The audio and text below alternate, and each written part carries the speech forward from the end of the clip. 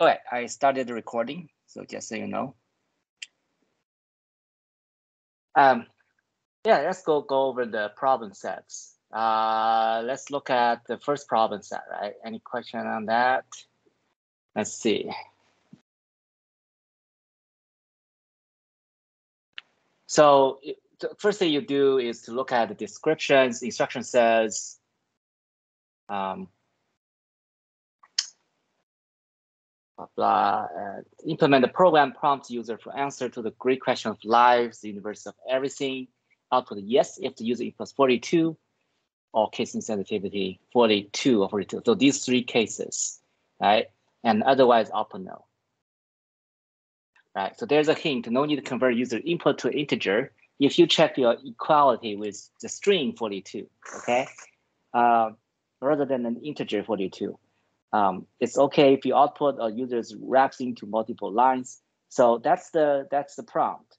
So now let's look at who's this, the answer. Right, so let's run it first. What's the answer? Let's try say 42, and you're supposed to say yes, right? And if I run again, if you give them 42, and it should be yes, and if you run again with capitalized 42, and I'm gonna use this too, and that's no. So what he did here is define a function deep, print yes. So if answer is equal, so this equal to compare, right? String 42, or is equal to 42 or 42. So only these two, three conditions, you print yes. Although in this case, you will hit just the print yes. Else, you don't need this extra space here. Style is important too, right? Print no. Okay, so this is the first very simple answer. Does it require case sensitive or insensitive? All right, so let me ask this. If I want to make it the case insensitive, what do we do? That's a good question, I guess. So if I say either 42 or 42 in uppercase, lowercase, or camel casing, capitalized, they are all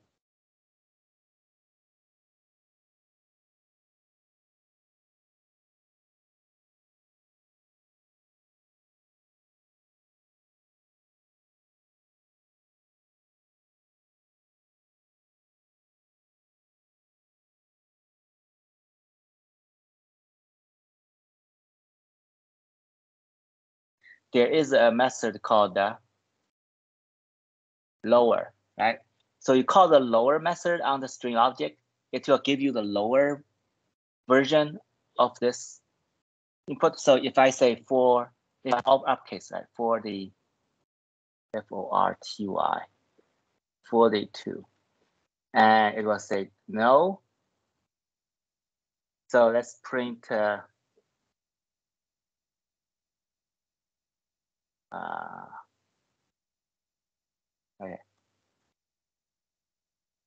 So why is no, right? Let's say answer equal to answer dot lower. I'm actually print. Actually, I can print this, right? This is a debug method. Allen, right? There's two Allens. So if I print the answer, okay, this is another way to. This is called F string, right? So formatted string. If you print this and you run it, let's say 42, and you can see the answer is yes, because the lowercase version is 42. So previously, if I just call answer.lower, why this is not taking effect? Well, answer.lower is just changing temporarily that string to lower, but the return value, well, actually, let's just look at the Google Doc, right? Or the Python string.lower method. Let's see how that say, right? Let's go to the official document, python.org. Python.org is the official document, right? Lucas.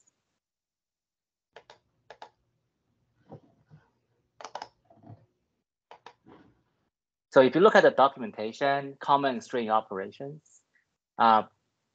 there's tons of them, but if you just search for lower, you can see lowercase.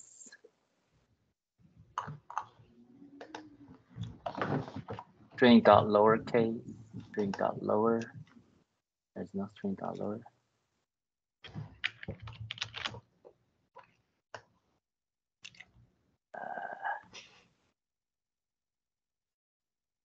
Lower.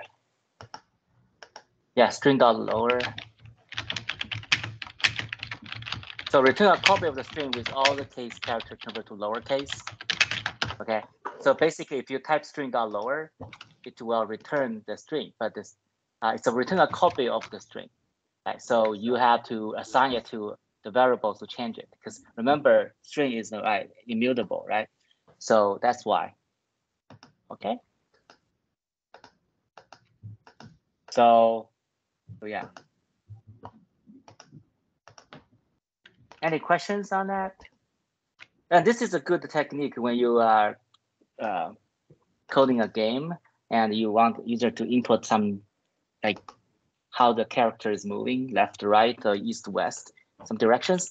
You want to convert it to a uniform, either a lowercase or capitalized, so you can control what user can give you. All right. So so what's the other question you want to talk about? Number 2.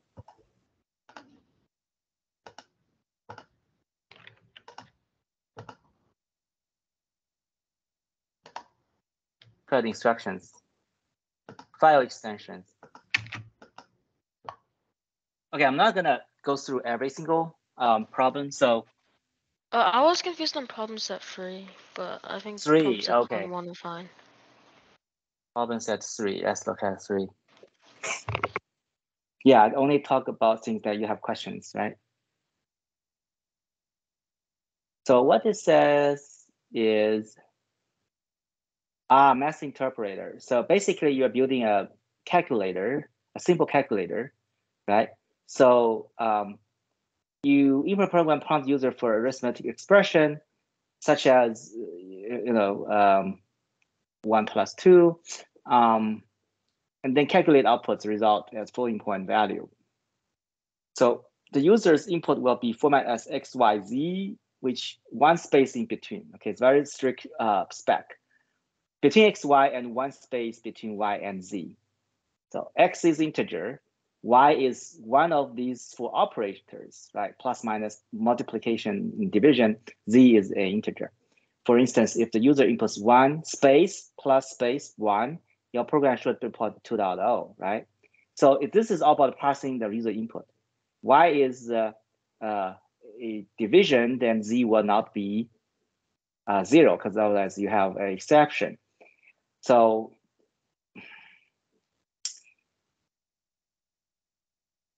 yeah, so that's pretty much it. So if you recall that as a string, you can have a split method. The split method will take one parameter called the delimiter. So basically, you can, let me give you an example, right? So basically, this is a shell, right? So you can, the good thing about Python is you can test this out. Right? In this Python shell, you can say a string 1. Let's say this is X space plus Y. Okay, so that's it, right? And if you want to call string 1 dot split, I guess without any parameter, you can see it to give you, of course, we haven't talked about the list yet, right? Give you a list of 3 elements, X, comma, plus, comma, Y. So you literally get these 3 components for the expression in a list. So the split without any parameters will default using the space as delimiter. Okay, doesn't matter how many space in between. I guess it will.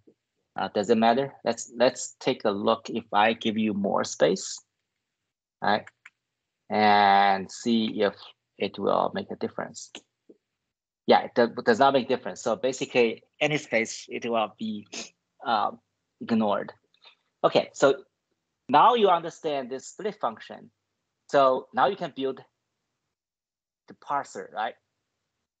So you just simply want to split the string into a list of operators, and you can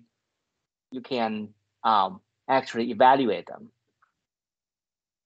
right? Now be careful. These are strings, so you want to convert them to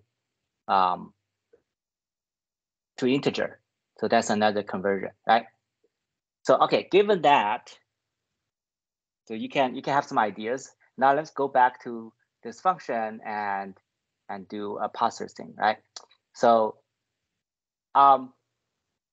we can do input equal to input, right? Given that, please enter a mass expression, right? Such as quote 1 plus 2. Okay, so give them an example so they know how to follow this format. Right, so now you get the expression and you're gonna put into an interpreter, so NP. And then you want to return a value, so print this. Okay, so interpreter will return a value. So basically you'll say, this function takes in a string. So let's say string 1, which is a string, and then it will output a integer. Okay. Now, what do we do? First of all, you can let's see, string. Let's say this is a raw string, right? String raw. I'm going to define a express is equal to string. Let's make it a more meaningful. Let's say tokens. So tokens means I'm gonna split the string into a list of things, right? So I'm just gonna split. All right, so it's now having a list. So this is a list, right? This is a list of, say, a string 1 and comma plus comma and 2. Okay, so now I know this simple expression, the first and the last element is a number operator.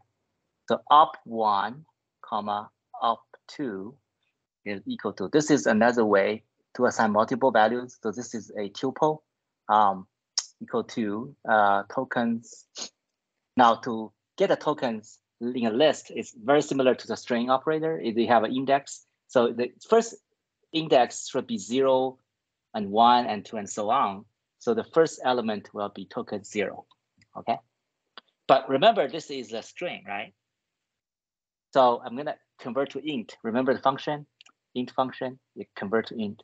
So now you successfully get the first one and same thing as the last one. I can give them a 2. 2 means the third element, provided this only is 3, right? Yeah. Or I can give them a -1, given that this list is only have 3 elements. Either way, and then I will also give them a operand, sorry, a op3. Actually, let me just do 3 ops, 0, 1, and 2. So all 3, right? Actually, it's tokens pro form. Okay, so now I get op1, op2. Oh, sorry. The tokens 1 don't need to be converted to string because that's sorry, don't convert to integer because that's a string.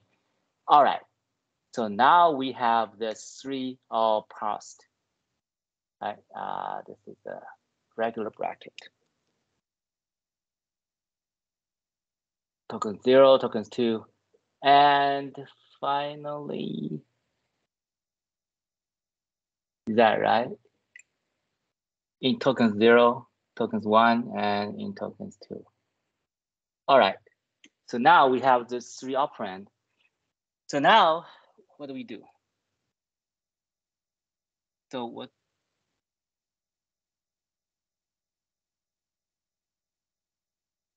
So now we do, right?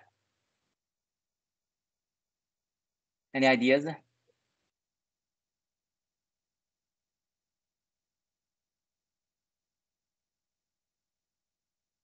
So we now have to look at this op2, right? Which is the operand. So you have multiple cases. If now this is where the case come from. Yeah. Feel free to put answer in the chat. How the interpreted function works, right? So yeah, this is how interpreted function works. It takes a string and then output a evaluation, how to calculate this expression. So if ops2 is equal to plus, right? So this is a plus, then return op1 plus op2, right? Else if op2 is equal to what? Minus, right? There's 4 cases, return op1 minus op2, right? So on and so forth. Op3 is equal to division, return op1 divided by op2, right? Now here you may want to check that op2 is not equal to 0, right? Otherwise, you will have exception. And else if op2, sorry, I put op3, op2 equal to multiplication, return op1 times op2. And then finally, don't forget this, everything else. If it's not one of these, through return something like none. So it's not a number, something like that, right? And if I run it,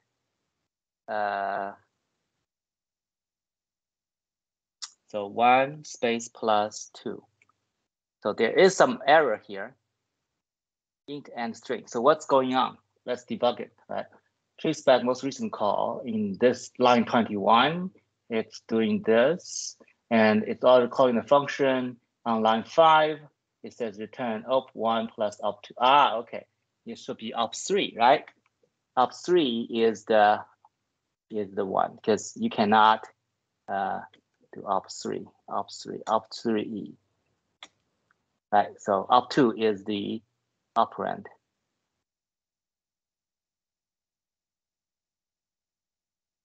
Let's try it again. 1 plus 2, and it's 3. And let's run again. 1 plus 2 times 100 is 200, right? So that works good. Run again. 100 divided by 3 is 33 divided by 33. Now, this one does not meet the requirement because this one requirement says you have to, the integer has to be, what's the precision of that?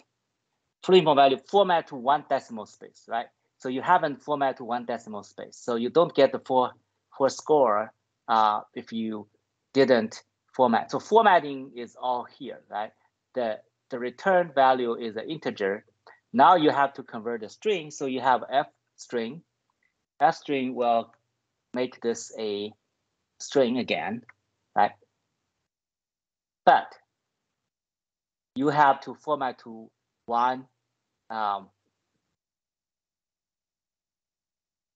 decimal space. So now you have to search the Python library, because you probably don't use that every day. I don't. So you have to find, okay, what is my f string? Is there a search thing here? F string format decimal place Python. Okay, and then it will say everything you need to know about everything. So 2 decimal place here example, right? So basically it's that's format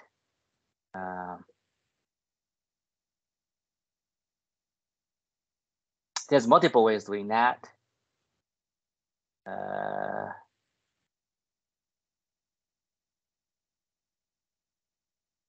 Parameters.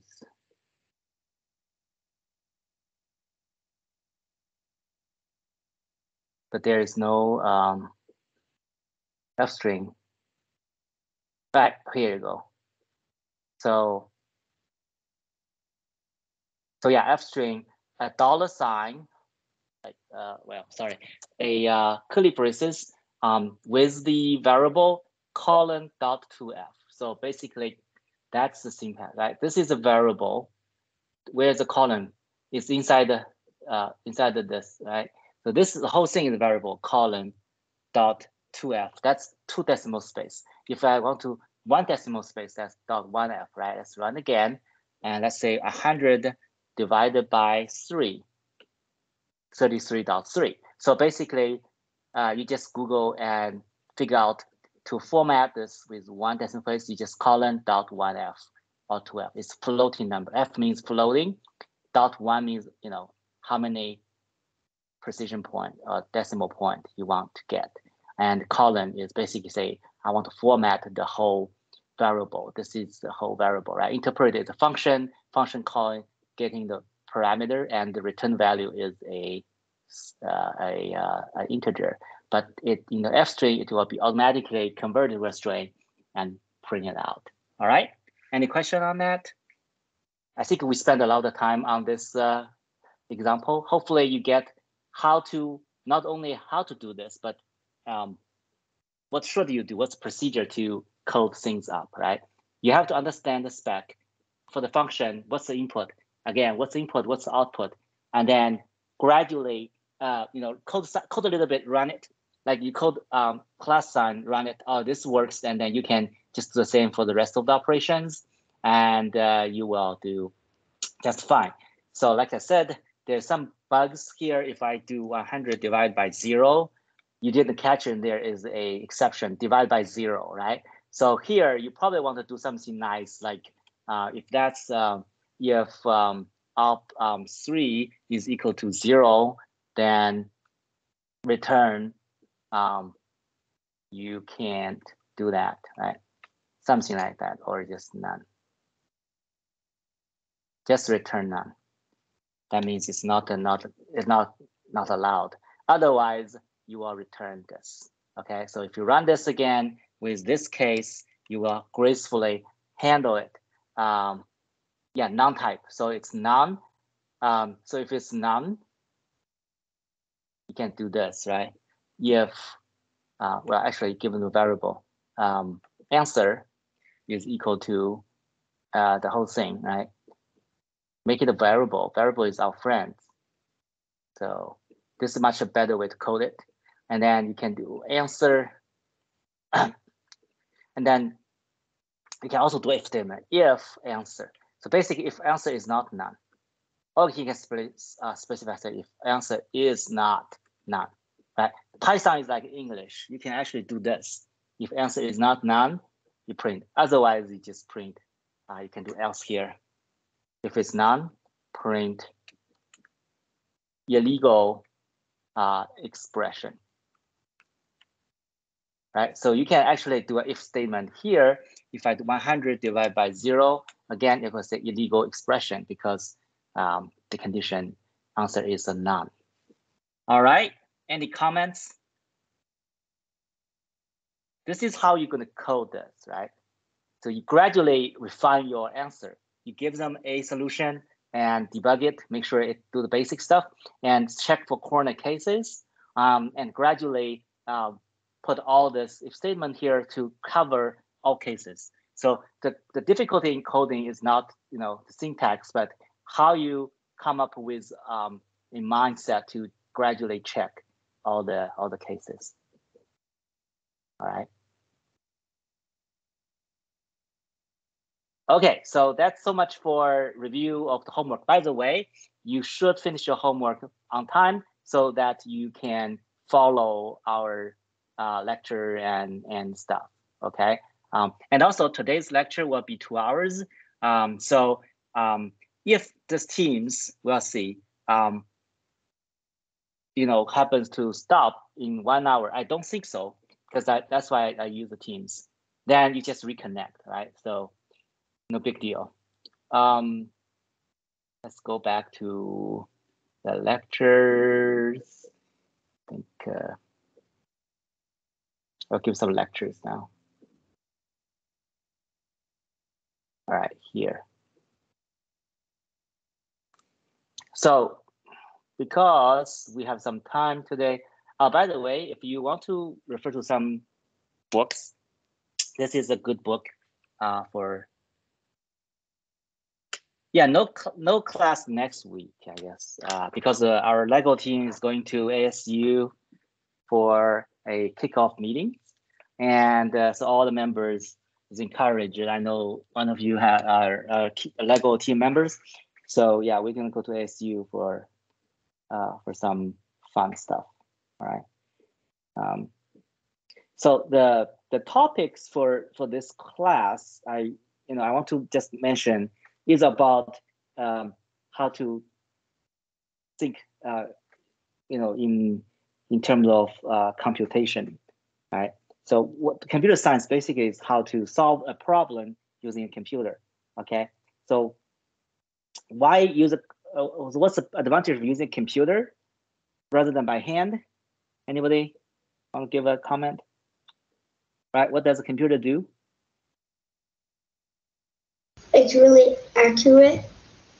It's very, it's accurate to some extent, but the good thing is that they can calculate faster than probably most of you guys, right? With some exceptions, right? Unless you are a true genius that you train yourself to doing multiple digit, calculation. But computer can do billions calculation per second, right? And two operations at the same time, light travels with only 1 foot, because light is very fast, right? And it can remember lots of results. It has tons of storage, hundreds of gigabytes or terabytes these days, right? Or petabytes. And it's about 1.5 million books of standard size of 100 gig storage. It can store entire library of Congress into one hard drive. So as a programmer, your job is to learn the language that you can talk to computers so that they can perform these operations for you, right? For example, searching the web, go to Google. Nowadays, we just did a search just now to get some Python syntax, right? It can, for 45 billion pages, 1,000 words per page, and suppose the computer can do 10 operations per word.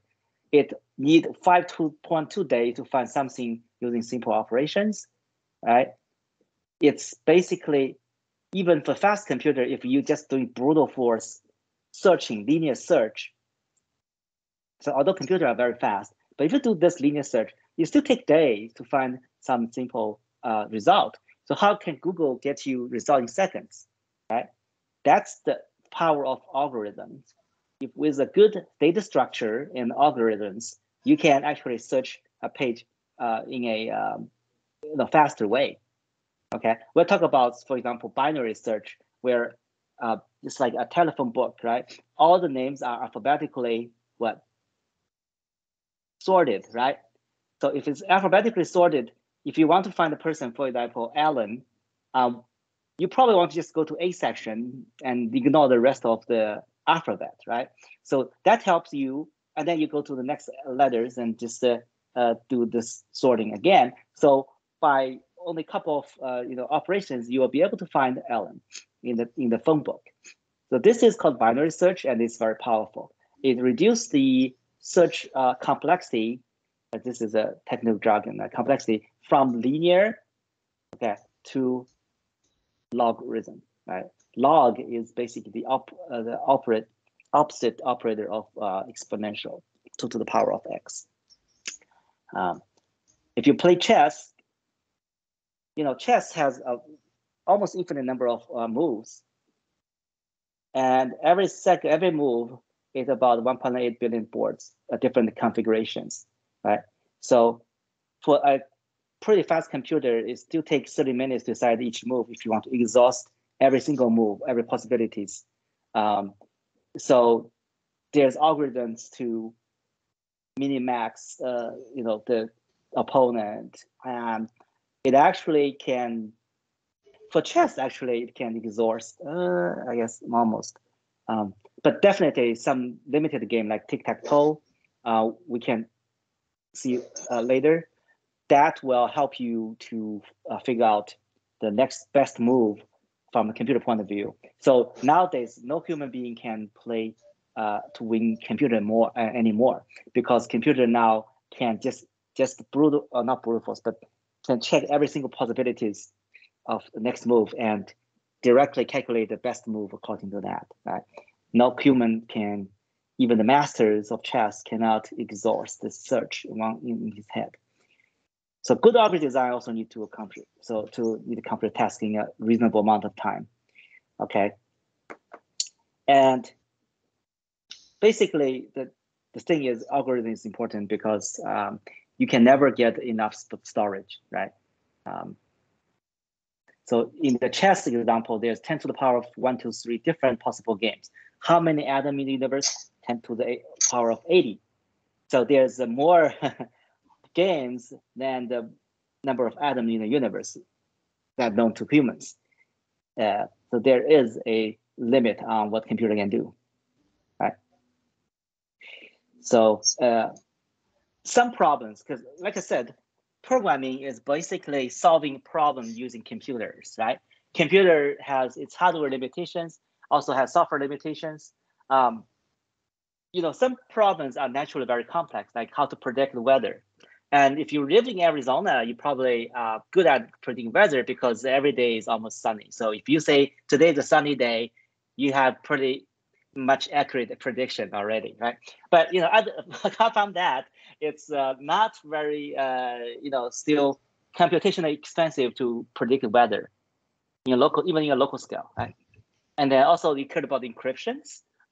So basically, you have like strong password to protect your assets, and these passwords are encrypted, okay? So that the hackers won't be able to decrypt your message or a bank account in a reasonable amount of time with the average computer nowadays, okay? Cracking encryption schemes. That's why this hashing is needed very long keys to encrypt your message. However, you heard about this quantum computing, where computer can do multiple things like the parallel universe in the same time. It will greatly it poses a great threat to today's popular encryption schemes. So with quantum computing getting more and more in reality, mathematicians and computer scientists need to figure out a better encryption scheme to protect your assets. So this is a constant battle, right? So and there's also some fundamentally impossible problem that theoretically there's no way to solve the problem, like the halting problem, right? How can you predict whether a piece of software that you wrote will halt or stop, or with an answer for any input? So that's why it's very rare that the software is like totally bug free, because you cannot exhaust, especially when the software has a unlimited amount of input possible, right? So you cannot test all the input. All you can just predict what's the possibility that my software will have bugs or stop working, right? So this halting problem is fundamentally mathematically impossible to predict. It's called the NP-hard problem. Okay, so when we talk about computer knowledge, there's two types of knowledge. One is called the declarative knowledge, which is a statement of fact. For example, I will tell you there's a candy taped to the one of the underside of the chair in the classroom. Okay, and then there's another thing called imperative knowledge, which is basically a recipe of how to knowledge, right? How to cook a breakfast, how to make a jelly peanut butter sandwich. Okay, these are the recipes. Like for example, not only I want to tell you there's a candy taped to the underside of the chair in the classroom, I also want to tell you how to get that candy. That's the imperative knowledge, or recipe, right? So for example, these are recipe like face student from the room, count up 3 rows, start from middle section, and count to right 1 chair, reach under and find it. This is a step-by-step instruction on how to get to the end result. And this is very similar to programming. In programming, as far as the things that we learned so far, is basically sequential, right? You tell the program to do certain steps and to achieve a result, and that steps we sometimes call the recipe or algorithms. Okay, algorithm is set of instructions to accomplish a thing. So data structure and algorithm is a key concept in computer science, and we're gonna, talk about this throughout this course, even though it's an introductory programming course. But I want you to get that concept from the get-go. Okay.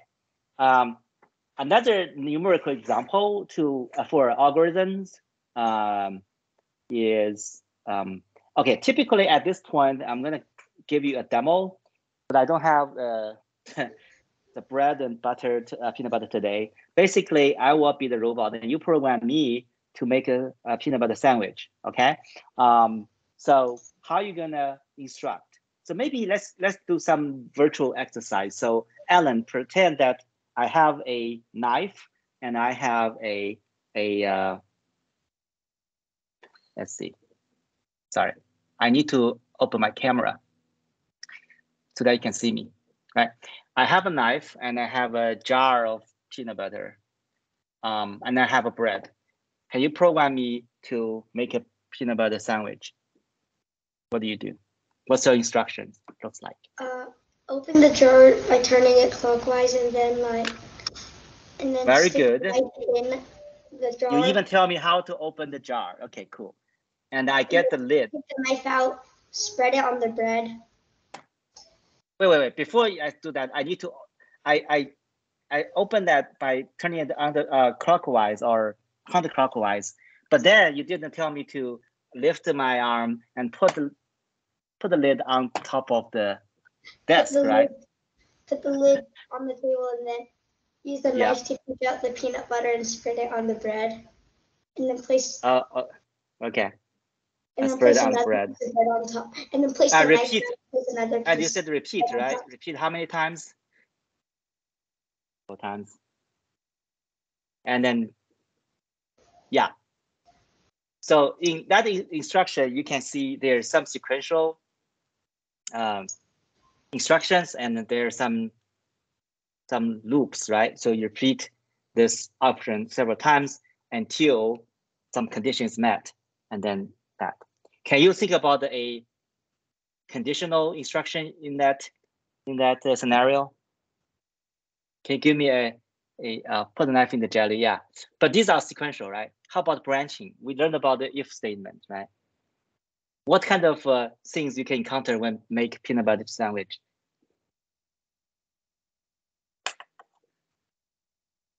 Clean the knife. Yeah, very good. After that, clean up is very important, right?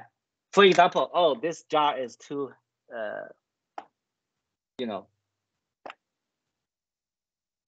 too tight. I cannot open it. So if the lid is too tight, then you can go to Africa. Okay, so you get the idea. So in the simple instruction like that, that's how you're going to program it. And by the way, these are called the pseudocode. Pseudocode is not an actual code, okay, per se, but it's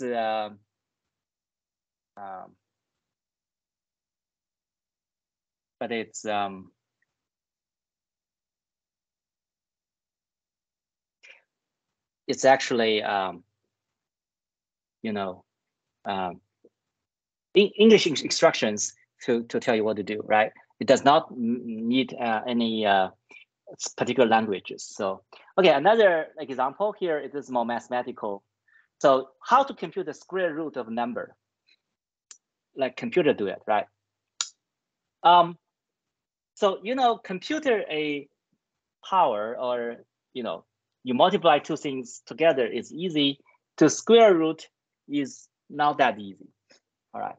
But to compute a number, a square root of the number, what you can do is something called a guess and check. So what it does mean is that you can guess a number. That's the square root of y times y. Right? If the guess number multiplied together is close enough to x, okay? Now you have to define how close enough it is. Stop and say G is the answer. All right? If not, then you have to guess a new number.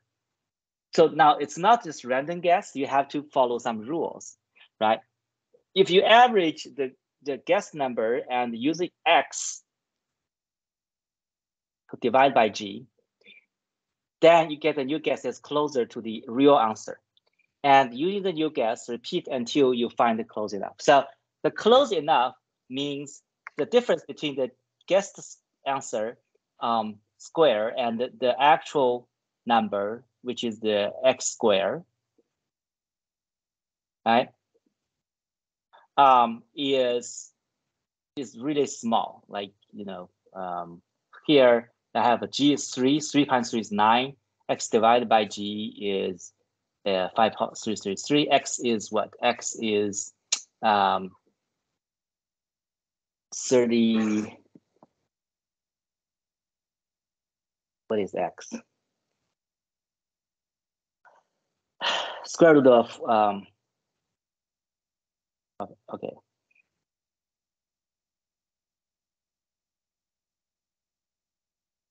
So G is 4, 16. So yeah, if X is 17,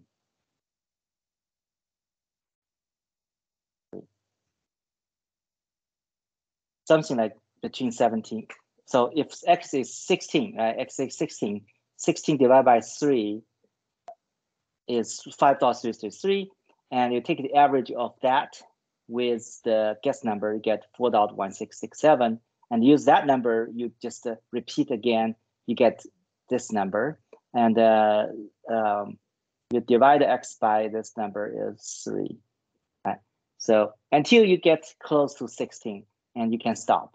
So your answer is pretty close to the actual answer 4. So this is another way to solve the problem, guess and check. Right? So again, we talk about what the recipe is. We simulated by a peanut butter sandwich. Okay, so computers are evolving also very quickly in the last decades, right? The original computer is all made of vacuum tubes. You can see it's very huge. Some oftentimes occupy the entire building, but the computational power is very limited. Okay, very limited. So there's two types of computers. One's called fixed program, which means the computer is only do one thing pre-programmed and one thing only. For example, your calculator is called a fixed program computer because it can only do calculations.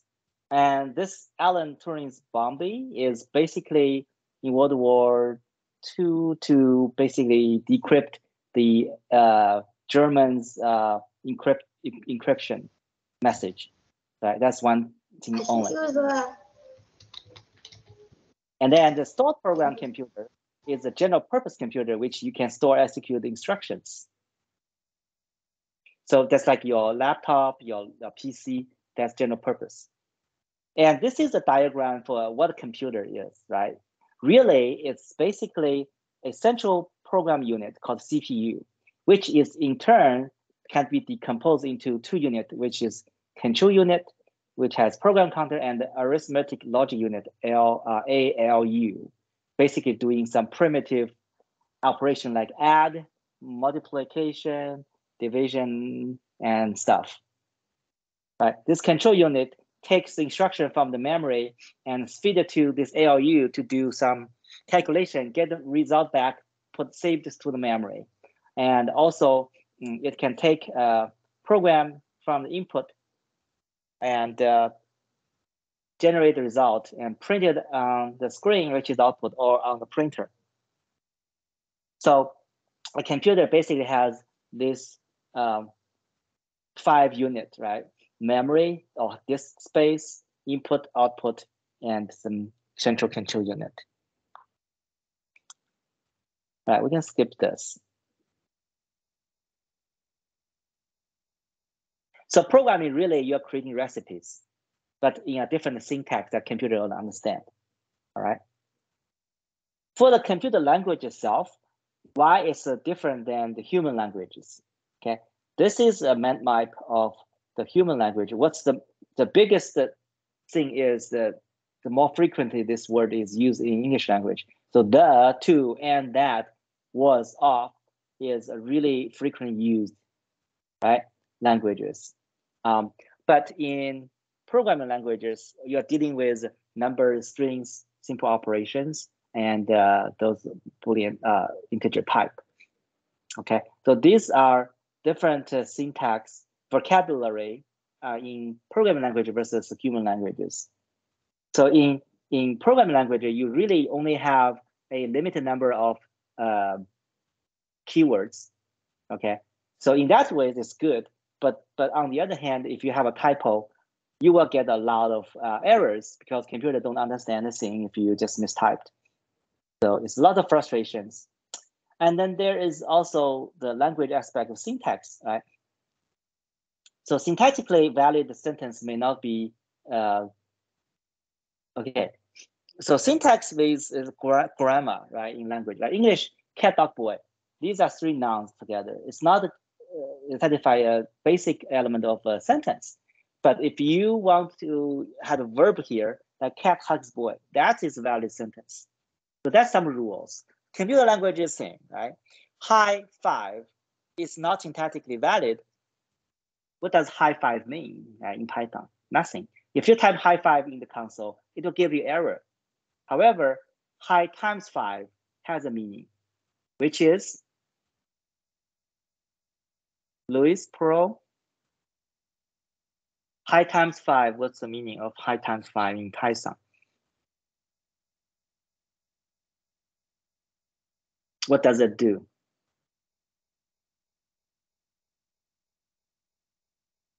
You know? How about Lucas?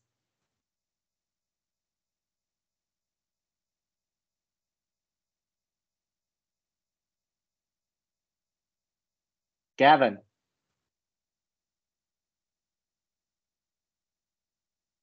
Anyone? You already forgot?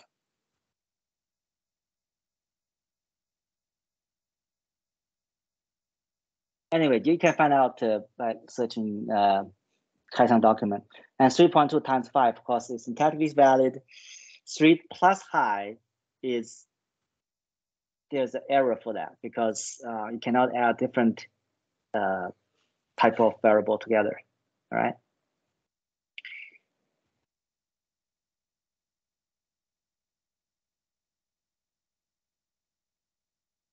So what is semantic? Semantic is a meaning associated with a string of symbols with no static semantic errors. For example, English, in English it says can have many meanings in one sentence. For example, flying planes can be dangerous, right? So that sentence has two meanings. Flying is a verb. The action of flying the plane is dangerous. Or the plane itself can be dangerous.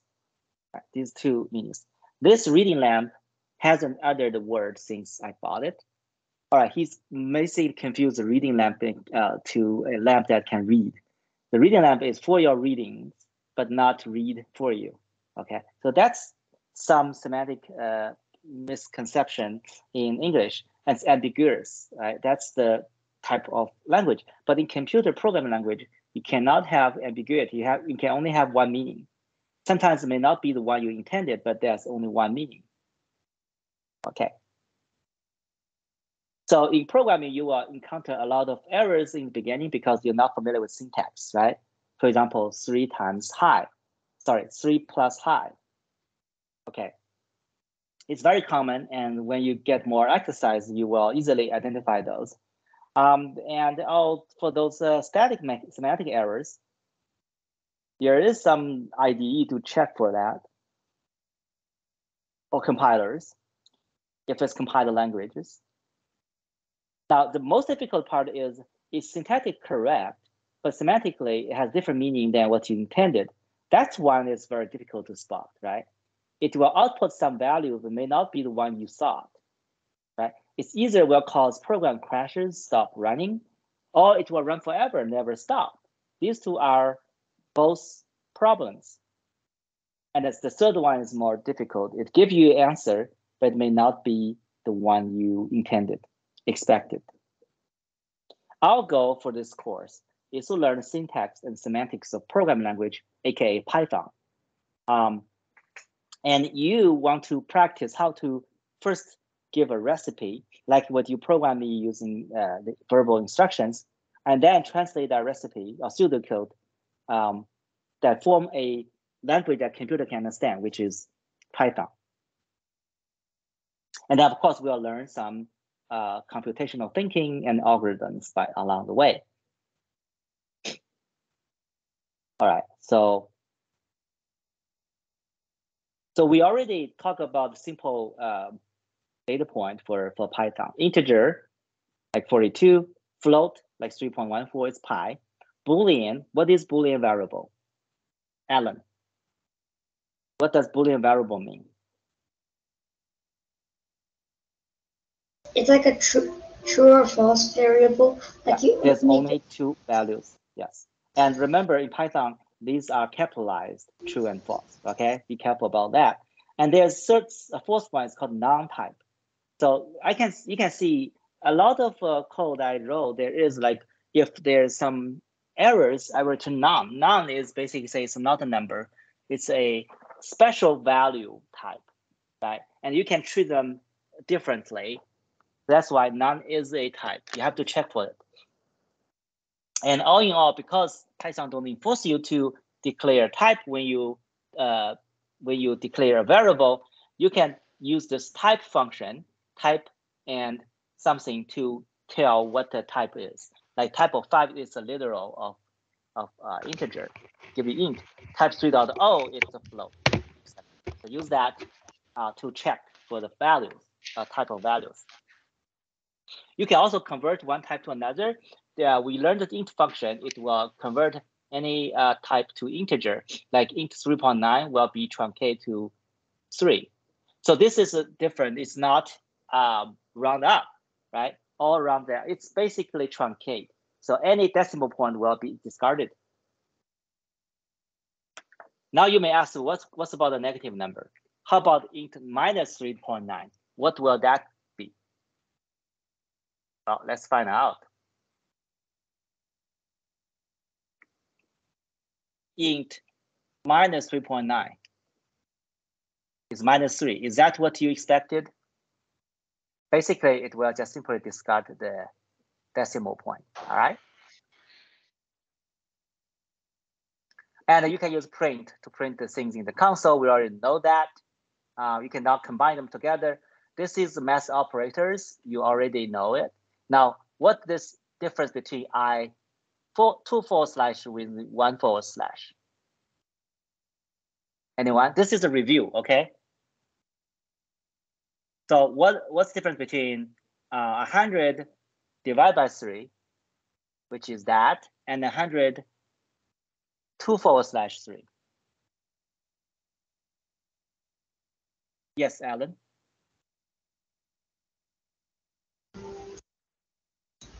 Is the 2 slashes mod? No, 2 slashes is not mod. Don't be confused. This is integer division, which basically just discard the decimal point, right? 111 divided by 3. 111 divided by 3.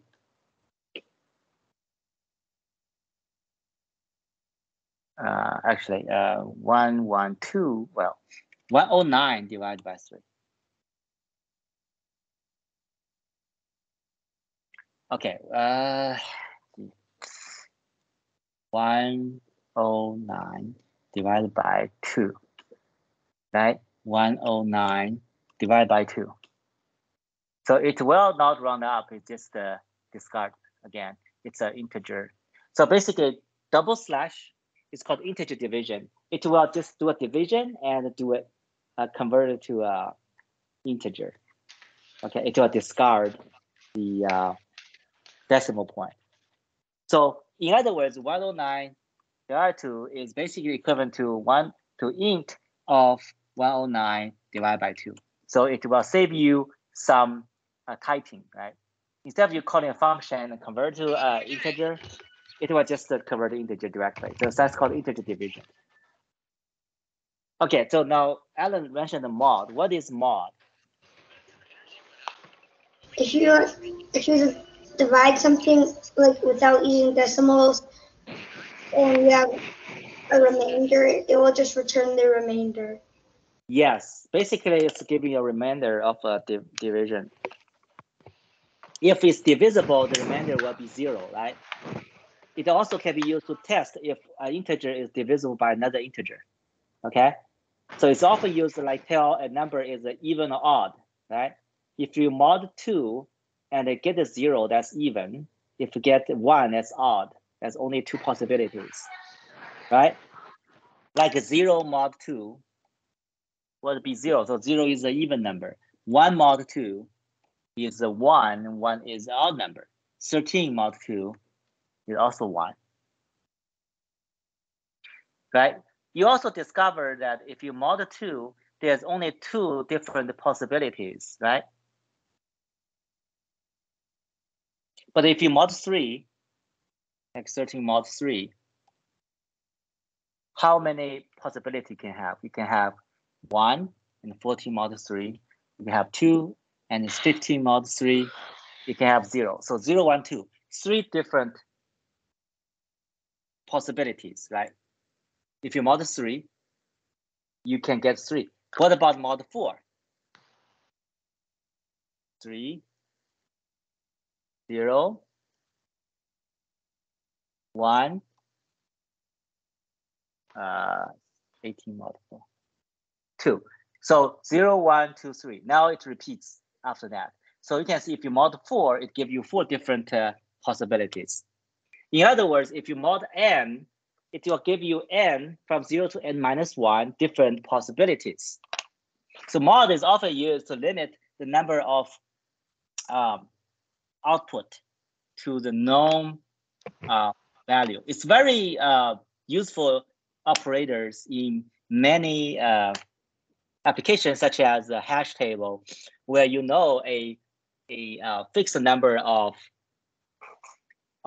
boxes that you can put a number in, and the number outnumber the number of boxes. So so you can have multiple numbers in one of the box in that limited length.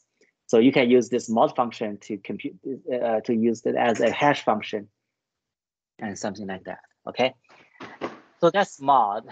Very, very helpful, important information. And then this is power times time means I to the power of j. All right. And of course, there is a comparison operators. You have greater than, less than, greater, equal, less equal, equal, equal, and not equal. All right. So that's a review. Okay. And for the logic operator, not A. So if A and B are booleans, so not A is not. If A is true, not A is false, and vice versa. So and, like I said, if two logic operations, you can use and together, right? A and B means A and B both have to be true. If one of them are false, true and false would be false or true. If it's false and false, of course it's false, right? But or is the opposite. A or B, any of them true, the whole thing is true. If it is false only when there's both false. And means any of them are false, they are false. It's only true when A and B both are true. Is that clear? So that's a very important operator for logic operator for booleans. This is often combined with the if statement to do a lot of branchings, right? So, of course, this is another maze problem where how you find a food court by a map, and you want to program your robot or your partner to get there. You give them instructions, and that's what you're programming a robot. Okay, we talked about branching last time, and this is called a flowchart. A flowchart is basically a box with arrows and other symbols to indicate the program flow. That's why it's called flowchart. Okay, very useful to communicate to your other partners about the idea of your program. Okay, this is an example, even or odd, right? So you get an input, a number, which is integer, convert it int, and you mod 2 to get a number. If it's 0, it means even. If it's not 0, which is 1, it will mean it's an odd number. Okay. And remember, equal is used for comparison, not a single equal, because single equal is reserved for assignment, right?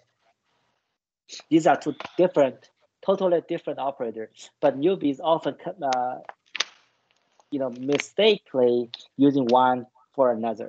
That's a common mistake, all right? Because assignment is very often used in programming, and sometimes we will have, confused about that. Especially when you mathematically say if A equal to B, and you just given one equal sign, that turns that comparison into assignment. Okay. And also indentation is important. Indentation is shown in multiple places in Python. For example, here. You can, for each if statement, you want to indent some level so that this block of code belongs to this branch. And the next branch is here. So it's very clear which code belongs to which statement. If you nested this condition, so for example, here, this statement belongs to that sub-branch. And also this, it belongs to the upper branch, right? So this is a 2-level nested down. And you need another indentation here. So like one indentation is about 4 spaces, or 2 if you want to make it more compact, but you have to be consistent, right? If you pick 2, you can stick with 2. Don't use tab using 4 spaces. Tab and 4 spaces are different. And oftentimes the mistake is you mixture the tab and spaces together. That's a no-no. Oftentimes you cannot see the spaces or tabs. It's all empty to your eye, but in computer they are different. There's a special tool you can use to turn on these types. So space and tab are different, okay? But IDE will take care of that for you, hopefully. And finally, the compound booleans. You can use and, or not to combine these together. For example, a simple comparison, which one is the minimum number between x, y, and z?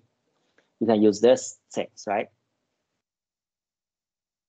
If x less than both y and z, x is least number. Otherwise, x is not least, then between y and z, one of them are least. If y is less than z, then y is least. Otherwise, z is least, right? These are following logical expressions. Okay. So again, this is the syntax for the branching.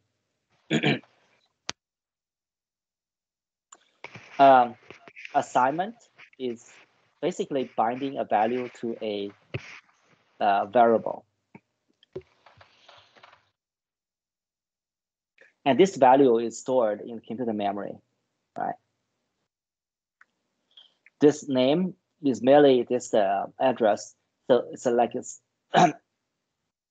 when you assign this 22 divided by 7 to a pi approximate variable, next time you want to refer to that, you can just call that name, right?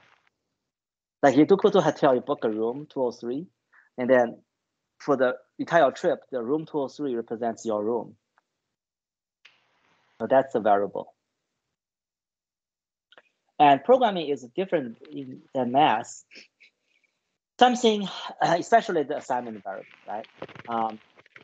You'll be often confused about this statement. What does the radius equal to radius plus 1? right? Anyone? Gavin? Can you explain this statement? Mathematically, it's wrong. How can radius equal to radius plus 1?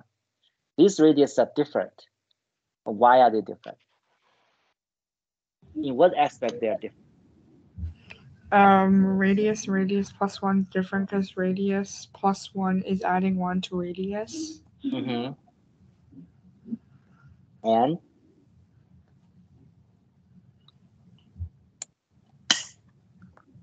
yeah, on the right-hand side, it's adding 1 to the old radius, right?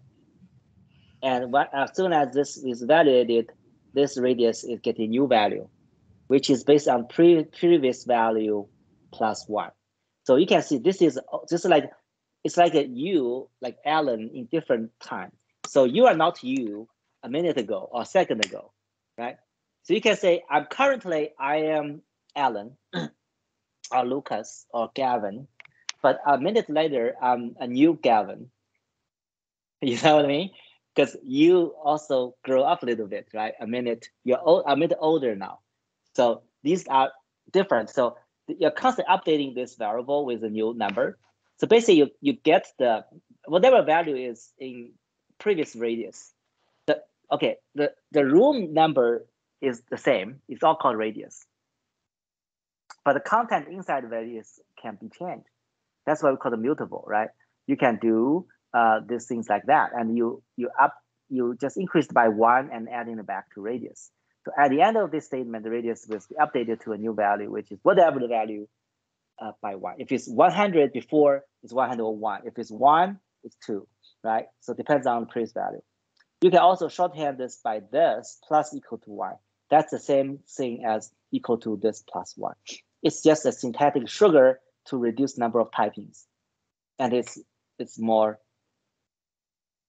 favored in this way. This is called binding the value to a variable. Yeah. So all in all, the highlight part you should understand belong to different part of the program flow. So oftentimes if you forget the indentation, it's error. Okay. If you do this, it's an error. You have to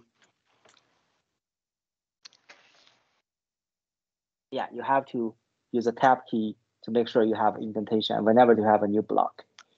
All right, I speak enough about this equal versus equal, right? So you should be warned. Next time, if you made the same mistake, punish yourself by writing this 100 times.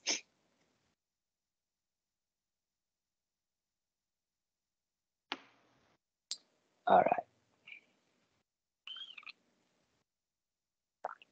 There's a question here, how to swap values. So if I have an X and Y, how to swap value in X and Y.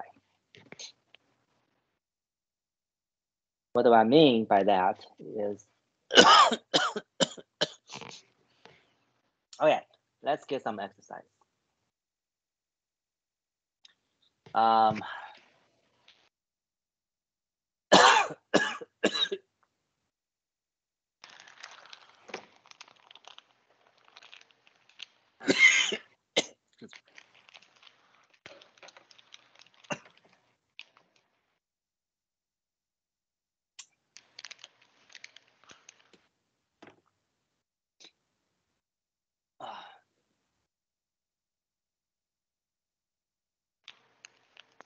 I'm gonna give you the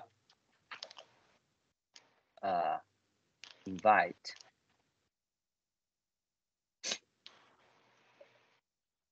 In the chat window. So you can all see this, but don't do anything yet, right, for this. What I'm gonna do is define a new function called swap and take two numbers. A is integer, B is also integer. I'm gonna return, no, not return anything. Just want to swap A and B, right? How are we gonna do that? We're gonna return a tuple.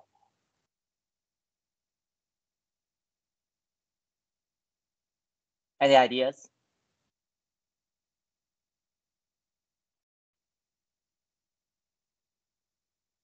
How do we swap two numbers? First of all, what do I mean by swap? Say AB is equal to like 5 and 7, comma 7. I want to return 7 and 5, right? So A is 5, B is 7. Now A is 7, B is 5. How are we going to do that? Anyone volunteer? You can type now, right? If you join this, you can type it directly. Let me see how you implement this. Hey, don't run it. You want to implement this in the function first, okay? Yes, good.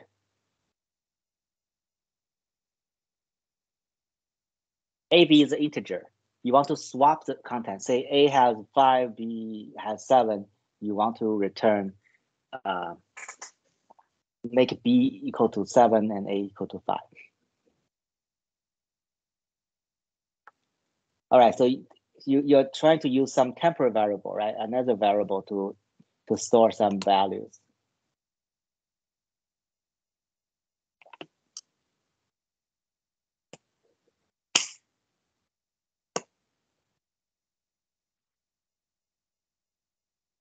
Oh, you guys are fighting.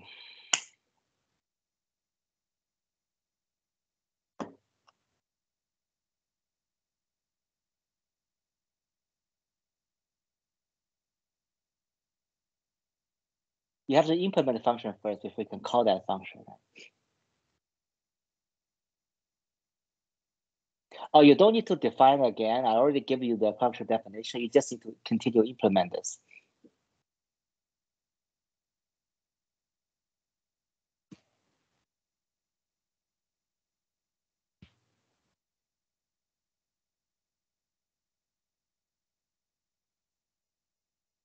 Before you try to implement this, can you verbally tell me what you're gonna do to swap two variables? Anyone want to elaborate on that? Yeah, Alan. Create like two more variables. Two more variables. Okay. Why you need two more? Because then you place A in one variable and B in that variable, and then you place B back in the variables, the two variables, the original two variables. So you have A, B, C, D, right? A and B are original variables, and C equal to A, D equal to B. Yeah. And then you assign A equal to the other D and B equal to C. Is that what you want? Yeah. Okay, that's a good sort. Can you reduce the number of variables to 3, not 4? Yes. You can make like a list. Mm. And then you can use variable 1, variable 2, and list 3. Well, I mean, you only need 3 variables to swap two values.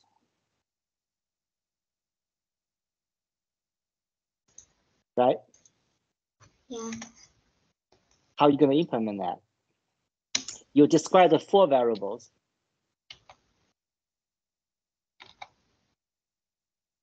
See, you already gave inconsistent tabs and space. So some of you use a tab, some of you use space. That's not good. You have to be consistent. Either use space, 4 spaces, or just tab.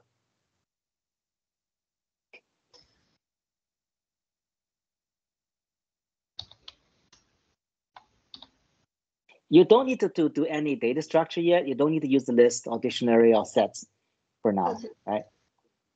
You can just use variables. A and B are variables given to you. You can just add the C. So C equal to, so basically assign the value A or B. What is that? It's a string. Be careful. A and B are variables, not strings.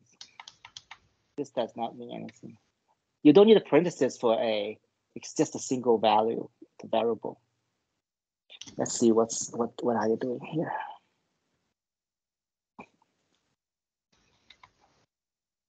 Okay, so yeah, C equal to A equal to B. You don't need a parenthesis. That's all you need. You don't need parenthesis, yeah. And C equal to B. B equal to C, right? The C stores original A, and A is updated by B. Then C, B, now new B is this. Okay, cool. Okay, everybody, stop typing for now. Otherwise, I will not give you the access, right? So Alan just implemented, not Alan. Who implemented this? So he used a different variable C, a temporal variable, where you store the old A, right? The one in the right-hand side is the old data. Now the new data on the left-hand side is updated by B. So A has the content of B now, so it's swapped. And then B can be assigned to the C, which is original A, because you need a variable C to store the data, okay? So here is my analogy. You have 3 containers. You want to swap these to you want to swap the content in this cup to this in this cup. You cannot do this, right? You are mixture them too. So what you do is you assign a value to this temporary value. You put it here. You put the content here. That's your C. Now this one is empty. So I can pull this die into that. This one will have the new value. Now this guy is empty. So I can pull the original data back to here. Now effectively these two are swapped. Ta-da, right? Conceptually simple. Now, of course, in Python, you can do a much simpler way. You can do this. A and B are tuples. You can say AB equal to BA. So simple things like that will swap AB already. This is another way. I think none of other program languages have this ability, but in Python, you can do this.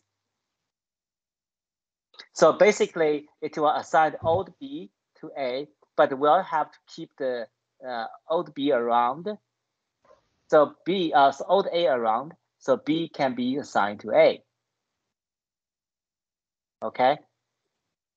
All right, let's go back to, so we talk about the strings and stuff.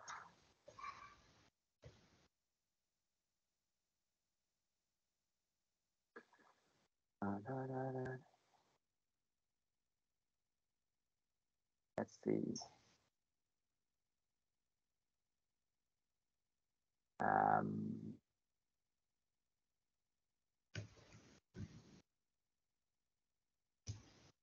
So we talk about this branching stuff. And let's talk about loop. All right.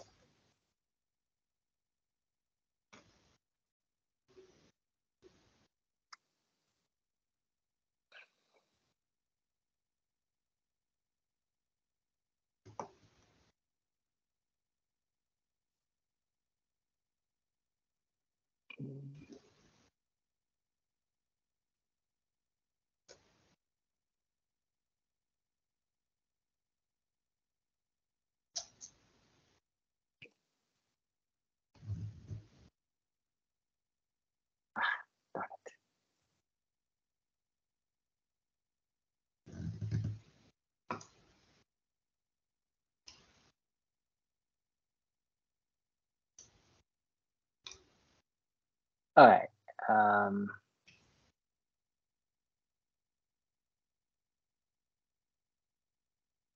Let's talk about loops.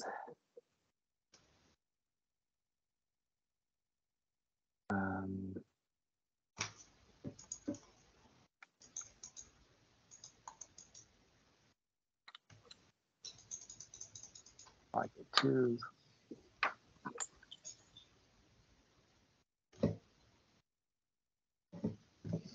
So strings, branching, and iterations. We talked about the strings in the last lecture, and you can actually concatenate the string using plus, right? And you can also use the index to access the particular part in string. Slicing is an important concept. Remember, this first index is included, the second index is not included. Okay, and then we talk about branching. Now let's talk about iterations. So suppose you have a computer game, you are in the Lost Forest and this character is moving along.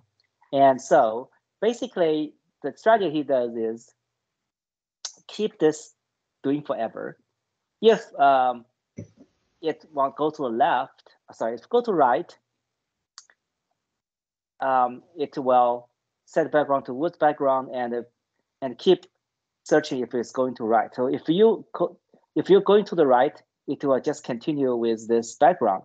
Otherwise, if go to left, it will exit the game.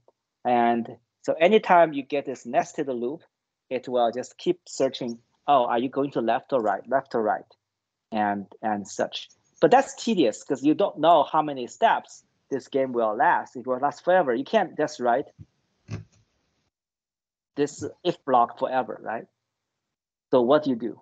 Well, there is a loop to come to rescue.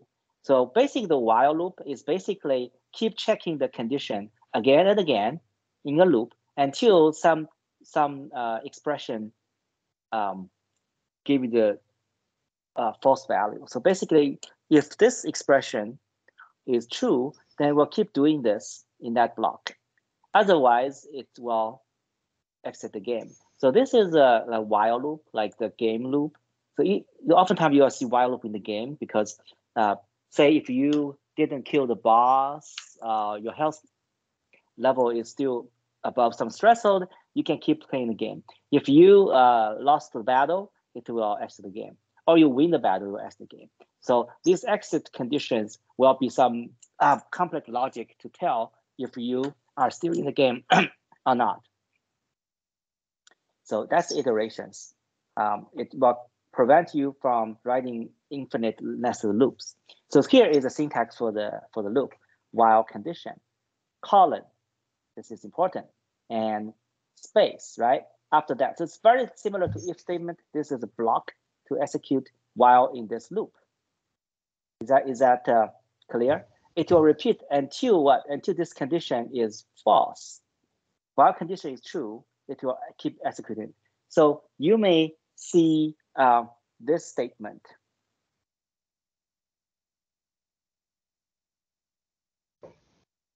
While true, okay? And then do something. So it will keep doing something forever. This is called what? Infinite loop, right? It will just do it infinitely. Who wrote this?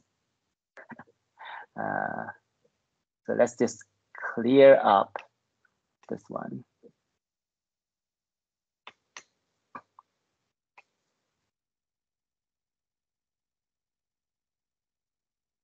And I have to use a quotation mark, of course. Otherwise, it will be errors. Okay. Wait, why it's oh yeah.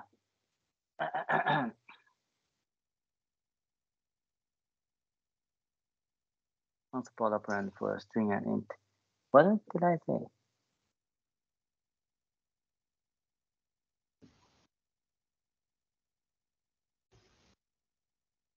Anyway, let's comment on this because we're not gonna do this, right? We just need to print something. Why it's still giving me that? I already commented out everything. Yeah, okay, finally. It's doing something infinitely. Okay, so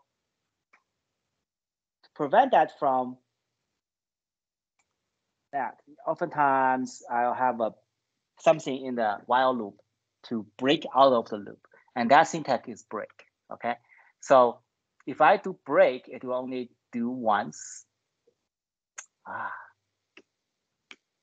What's going on here?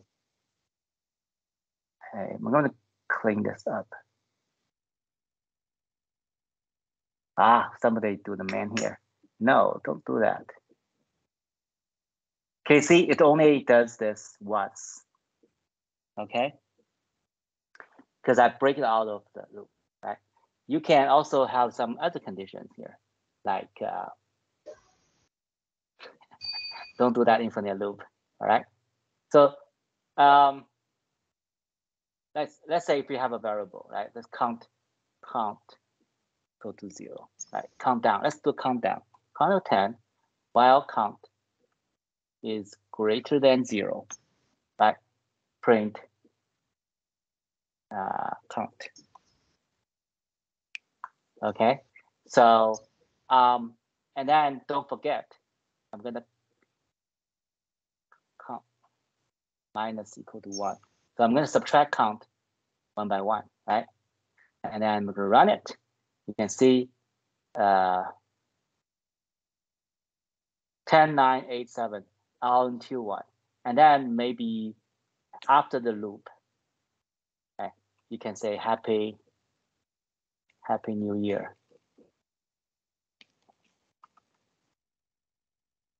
So that's a typical countdown scenario, right? You count 10, 9, all the way to 0, and Happy New Year. Now, notice that it didn't count 0 because it's greater than. So what should I change this condition to make it also print 0? Anyone?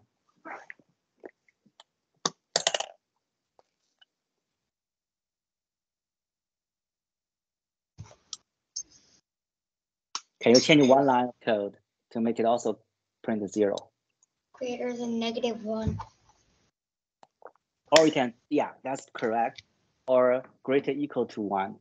Sorry, greater equal to 0, right? So if greater equal to 0, it will, yeah, if somebody put a break here, it will only print one thing and break. But you have to be consistent. You have to, the tab has to be flushed, right? All right, so stop doing that. Hi, this is a while loop. There's also another good loop called for loop. Okay, do you understand the while loop now? Let's go back to the slides.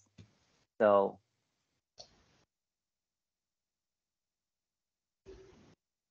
there's also a for loop. For loop is a syntax like this. You have a variable, it's like a counter in a for loop.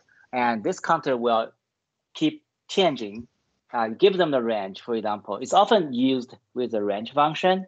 The range function gives you a list of numbers. So, and it will iterate through this list and print out. So for example, here, what does that range function mean? Okay, stop doing nonsense thing, all right?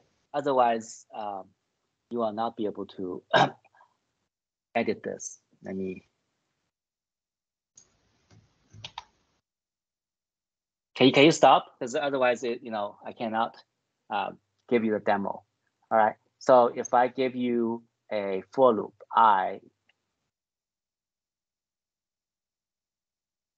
stop typing, please. Have a lot of trouble.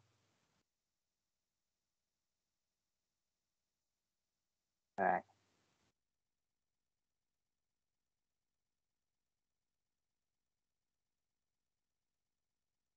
All right. So for I in range of 100, this is typically use print I. It will print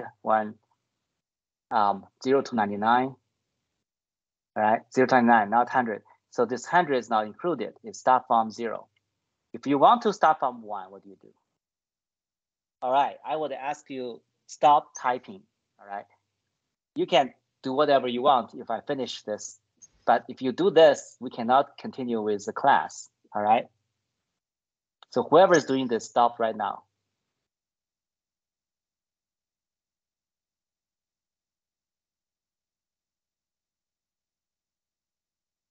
Can you stop? All right. So if it's 1, 101. So why 101? Because this number is not included. So it'll give you 1 to 100. All right. So it's run again.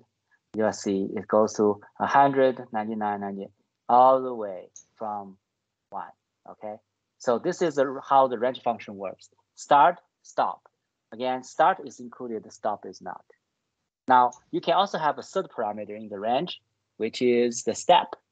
So if you want to print even odd numbers, you can have a step of 2. So what does that do? That will give you, hey, stop typing. Done. Can you stop typing? I will let you play with it when it's your time, okay? If I don't ask you to type, please don't. Otherwise, we'll never finish the class. We only have 20 minutes left, and you still have homework to do. I can stop anytime, and you're gonna have to figure out yourself, right? Do you want to do that? You want to just play?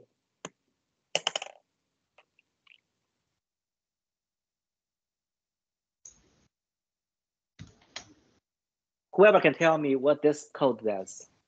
What does this print?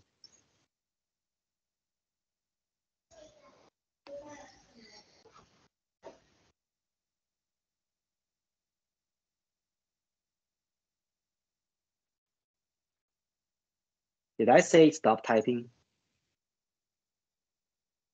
Can you just speak up what this code does instead of typing? I mean, doesn't it like print between 1 and 100? Oh, no, for I in range. All right, whoever is this. Oh yeah, whenever it's in the one of those numbers, and whenever it's in the range of 1 to 101, it'll print itself, right? No. There's a 2. What does this 2 mean? And for what it's worth, can you stop typing so people can see what's on that screen? This is making it very, very difficult to see.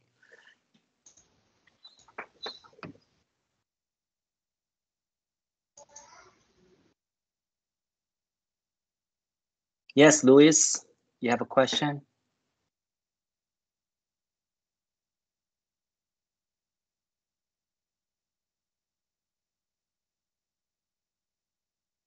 Okay, now you can see it. What does this 2 mean? I just told you so. And you're not paying attention and you keep playing with this. That's why you didn't learn anything, right? Pay attention to the teacher when they tell you something so that you can do it correctly next time when it's your turn.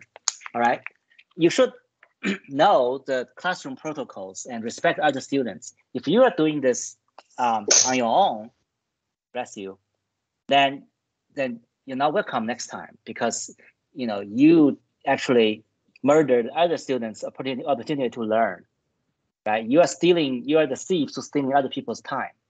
Because all the time we're wasted to watch you typing nonsense into the program, and none of us can learn. See, you cannot even tell what this 2 mean. I just told you so like a minute ago.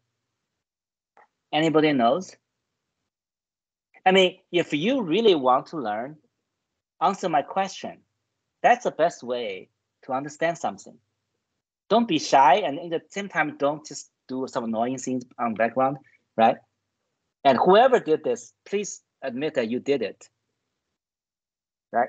Be brave. If you do it, you should take responsibility for that, isn't it? So who can answer my question? What will this print on the screen? Exactly.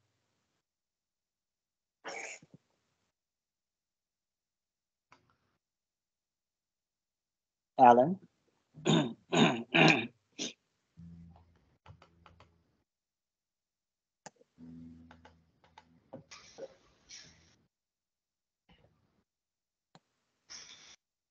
Can you guys hear me? Yeah, we can. Lucas, so can you answer the question? What will that print?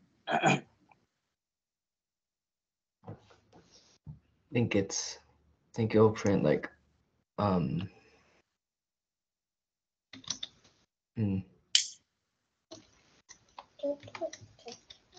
Just tell me your intuition. okay, I think it prints 101, just that. Just 101. That's right. Well,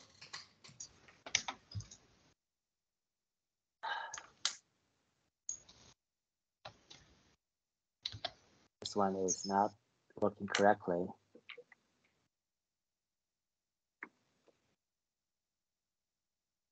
Why it's only print 1? Okay. Yeah. It will only print 1 because look at this range. Start, stop, and step. So the third one, if I do this,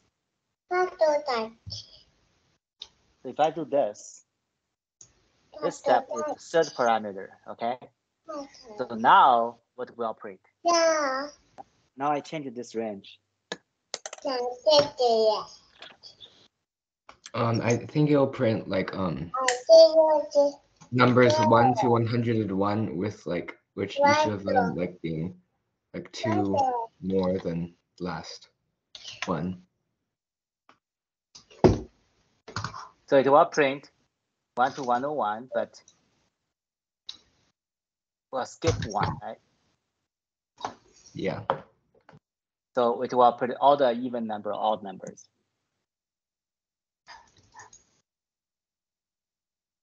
It will print all the odd numbers, 1, 3, 5, 7, 9. Is that what you expected? Yeah. Does anybody have any questions on that? Do you fully understand this now?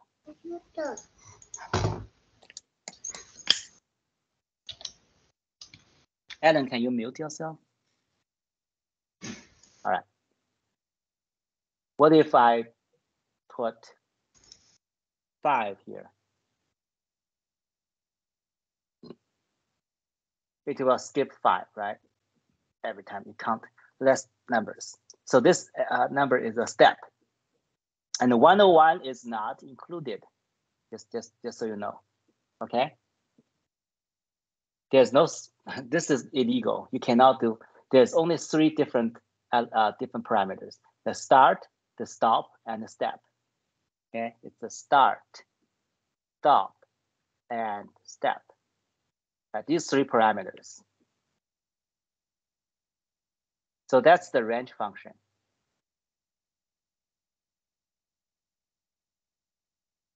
And then there is also for loops to loop through some variables. So strings can also be looped because string is a sequence of data, right? So you see like that, 4 character in A, B, C, D, E, F, G. Okay, print car. So what this does is it will print A, B, C, D, E, F, G one by one from that string. So basically, you treat string as a collection of characters, right? Now you can do this variable things because if you do, remember the step function, is that a variable? Which one? Yeah, character is a variable. So character, you can use anything like ch, right? Short for character. And then you can also print and equal to comma. So and means it will use this as a delimiter. So now you can have A, B, C, D, E, F, G, right? With a comma. All right. Now you can do multiple things, right? Let's look at one of the homeworks today.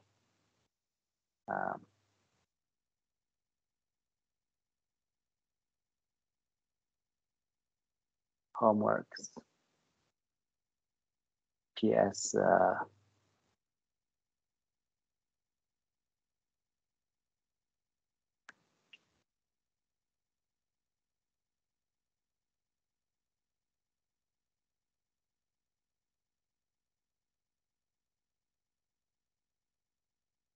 let's say PS20. So this homework says,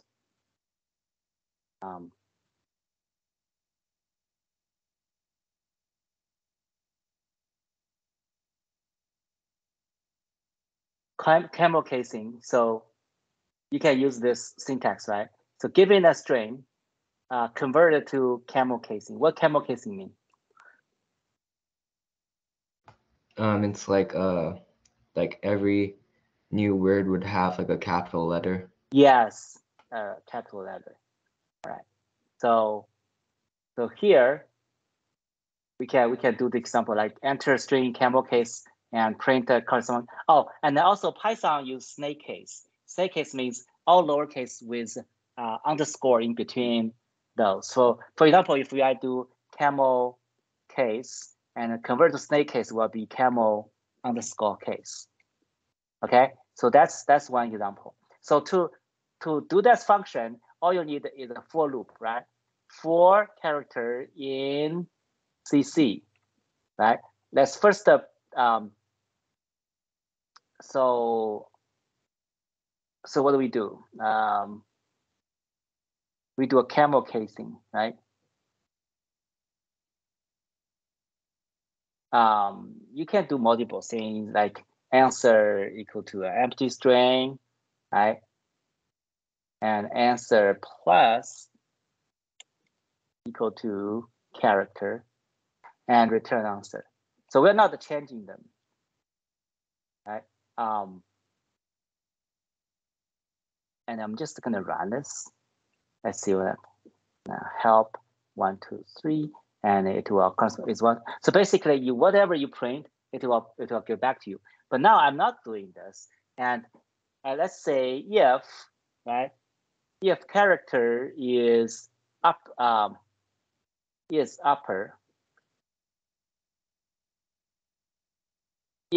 means if the character is uppercase, then what? CH plus equal to not CH plus, actually answer plus. Answer is your final. So answer will be appended with what? With CH dot lower. So we'll convert that to lowercase, right?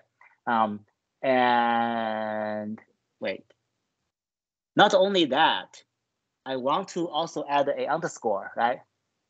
So now I'm gonna do answer plus and underscore. So I'm gonna add underscore and convert that first character to lower. Otherwise, I would just else answer plus equal to character. So as is. So let's run this. So camel case, and it will be converted to camel underscore case. This is called a snake case, and this is called a camel case. Understand? So basically, whenever you encounter a capitalized or is uppercase, there is a function for that. Then you just replace that with two characters. One is underscore, one is convert that character into a lowercase, and keep adding it. This is a common technique to assemble a new string. Okay. Of course, you can also convert that string because string is immutable. You can also convert that string into a list, and finally convert that list back to a string. So to do that, you can make it a list. Okay, we haven't talked about list yet, but we'll talk about now. And you can use the same thing. Your list has append function. You can append this to a list. Okay. And you can have append here. Okay. And then append ch. So basically, it allows you to iterate through the whole string and append this. So now you return this function. It's a list. You want to convert the string. How to convert the list to string? You can do this. This dot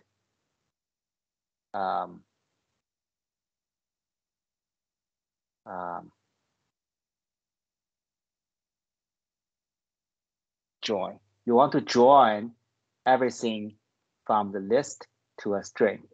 Right? This one will give you a string with everything joined together. So if you run this camel case, and you can see it will also give you that. So this one, join a list, it will give you a string back, right? Join means that you put everything in the list. Let me just print out this. You can print out the answer as a list, and you can see what's going on. Camel case. And you can see this list has CAMEL underscore CASE in it. And when you join it, it joins everything together into a string, okay? How to do the opposite? You split this into a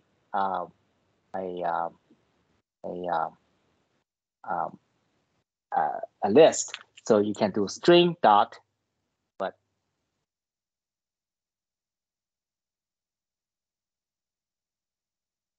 anybody remember?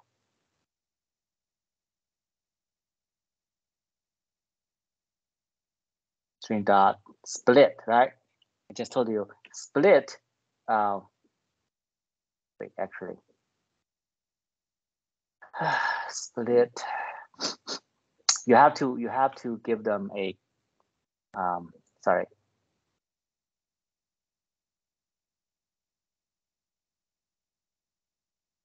String one is camel space case. You have to have a delimiter, and then you can do string dot split, and it will give you.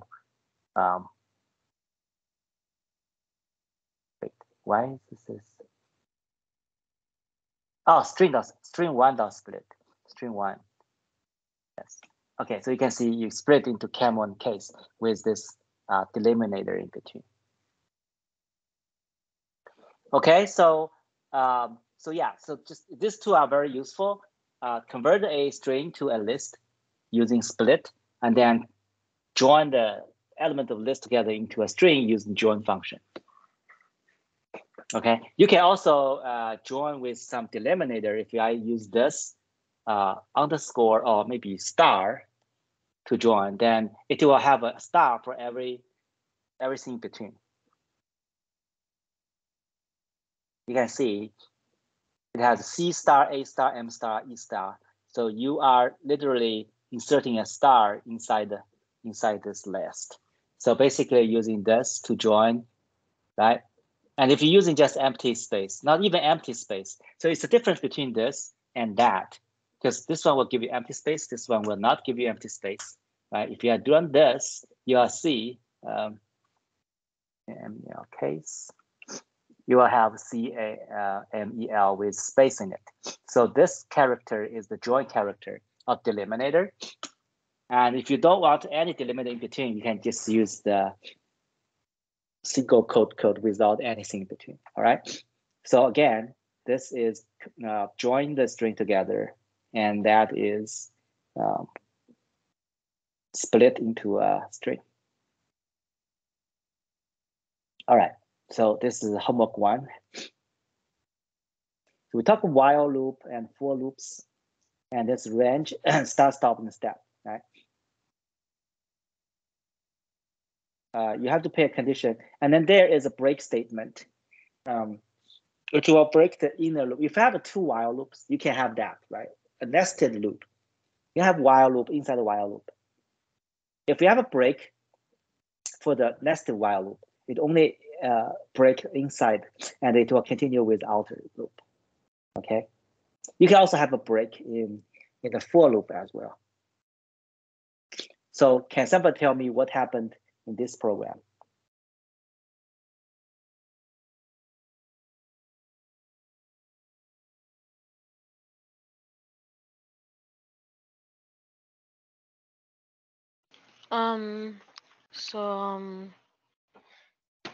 Basically it's gets all the i's and all the numbers between 5 and 11 that to have a that skip 2 or whatever, and then my sum it's 0 plus I, and if my sum is 5, and it breaks the thingamajig. Right. And so it also when prints my sum. So it should print 5. Right, exactly. So when the break statement hit, it satisfied this condition. So my sign is 5, so it should print 5. All right, so this is a summary of for loop and while loop. Okay, while loop is unbounded because you don't know how many iterations beforehand. It can be forever. You can have early break. But if you use a counter initialized before the loop and incremented inside loop, so this initialized increment are all taken care of by you. Because while loop only knows when it's end in the condition. It can run out automatically increase counter for you. So a while loop is more universal. You can do anything. But the for loop is more convenient because if you know how many number of iterations to do in beforehand, you use for loop, it can end early with a break, just like while loop. It has a counter, and it will automatically increment. You can always rewrite a for loop using a while loop. Here is the flow diagram for a loop. Basically, you have a test, and if true, it keep looping until it's false. Then this is a while loop, right? Here's an example. How to square the value of x by add repeatedly. That's an interesting idea, right? You can actually do some higher order mathematics using a basic addition, which is computer doing, right? So for example, what this code do? X equals 3, answer is 0. And initialize it left to x, so okay, while it left is not 0. So it basically add x to answer, and then the iteration left -1. So basically, if x is 3, it will iterate 3 times, x is 2, iterate 2 times. Okay, the number of iteration equal to the number, x itself. And they want to add itself that number of times. That is basically 3 times 3, or 4 times 2, 4 times 4. Do you understand this code? Because 3 times 3 is basically add 3 times, right?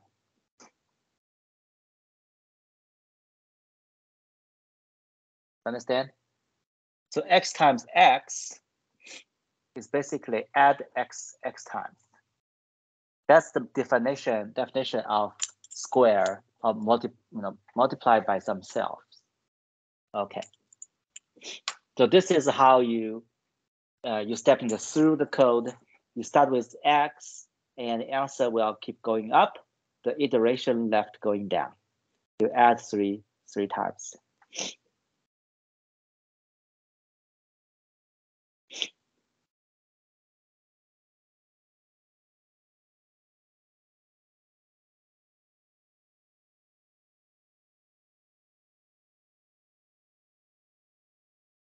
So now we will talk about, so now you learn the while loop. Okay. You can do a lot of things with combine the while loop and the for loops. But we are running out of time. So I guess we can stop it today, and don't forget to do the homework. All right, do the homework. Any questions? No. Like I said before you go, you can also iterate through the list, right? Quickly, like for item in list 1, 2, 3. This is a list, and then you can do something print item.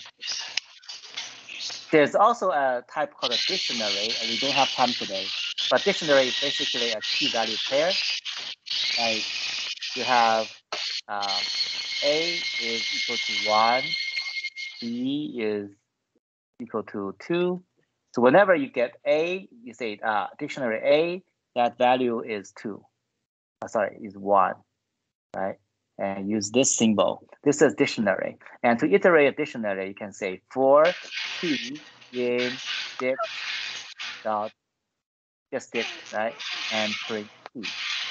So you can print the key. If you want to print a value, you can key value in dict dot items, and then it will give you the key item, a key value pair. And if you run it, you can see A is 1, B is 2, C is 3. So this is how you iterate a dictionary. And you probably need this for the homework. So that's why I mentioned here. Okay, so we'll talk about more about iterating through those data structures next class. All right, thank you.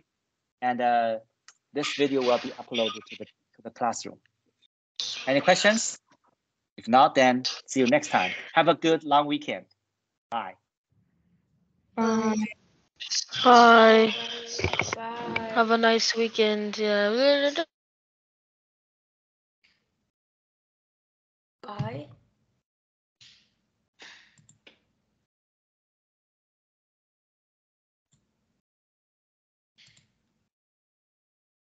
Bye. Bye.